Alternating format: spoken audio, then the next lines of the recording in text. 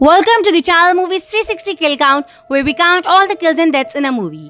I'm Aruj, and today we are looking at movie Barbarian, released in 2022, directed and written by Cregger.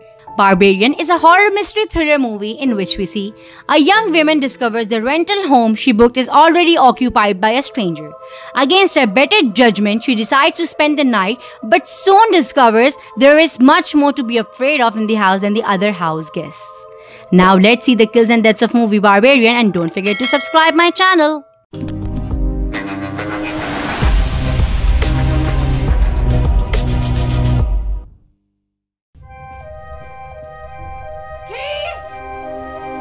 We see Tess is waiting for Kate, who goes down in basement to check for something serious. After a while, Tess goes looking for Kate and she walks down the staircase.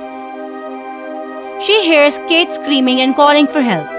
Tess finds him in the tunnel and he says something bit him. Before they can run, a horrifying naked humanoid monstrosity, the mother, appears and smashes Kate's head until he's dead before she roars at Tess.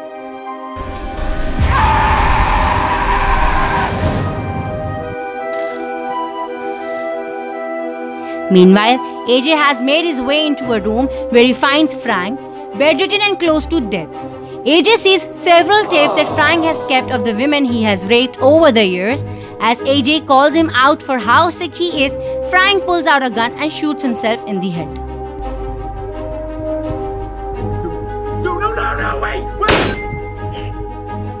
Then AJ grabs the gun and goes out of the house with injured Tess.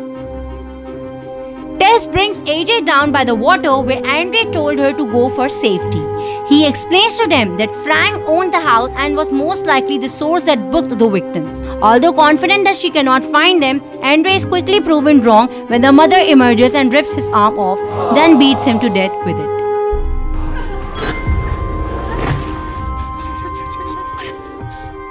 Tess and AJ run for safety and make their way up a water tower. AJ drops the gun just as the mother starts catching up to them. AJ thinks he can redeem himself and save both of them, so he grabs Tess and throws her off the tower, knowing the mother will instinctively go after her baby.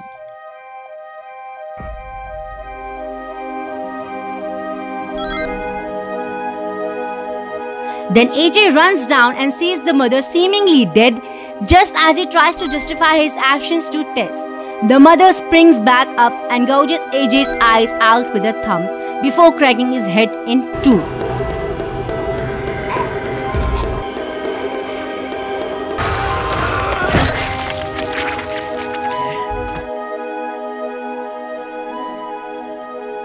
The mother then crawls over to nurture Tess, who grabs the gun.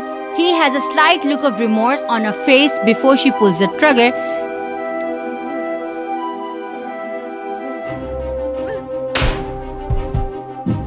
Tess then gets up and walks out of the area to get medical attention.